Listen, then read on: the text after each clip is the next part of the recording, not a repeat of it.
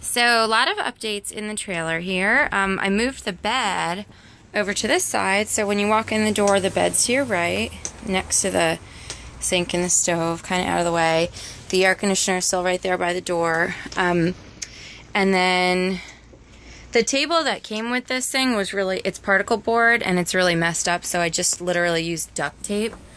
I had like some old rolls of white duct tape lying around. So temporary fix, but just wanted to get it in place and see what it was gonna look like. We'll eventually redo it with wood and stuff, but I've got Captain's crate up there. That way the AC will blow towards him during the day. The fridge over there, it's running, working fine. And we've got storage under each seat here, and storage in the sinks. And I don't know, we'll figure out something over there.